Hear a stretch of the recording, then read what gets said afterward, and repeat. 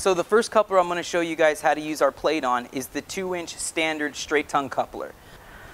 So first thing to keep in mind when installing this is make sure you obviously have the correct ball size. Once you've popped it in your coupler and it's locked in, make sure that you don't have any movement inside. If for some reason you do have movement inside, you may need to tighten your locking mechanism on your coupler underneath.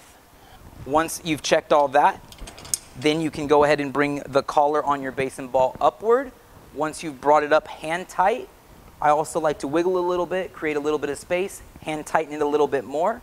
Once you have it fully hand tightened, then you can go ahead and use your spanner wrench.